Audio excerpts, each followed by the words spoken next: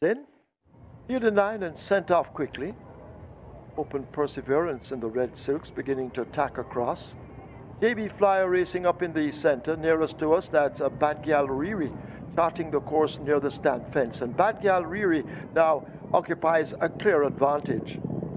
Sticky Don has drifted over toward the center and now gets cracks of that stick. A JB Flyer on the premises, but has more to do along with Absolute Blue.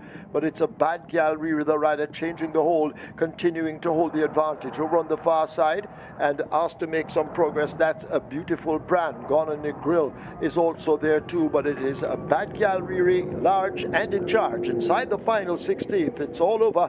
Badgyalriri comes roaring home to win on the terrific Tevin Foster by 8 or more. Sticky Don is second. Hope and Perseverance is third. Gone in the Grill fourth. On the far side, Beautiful Brand is fifth.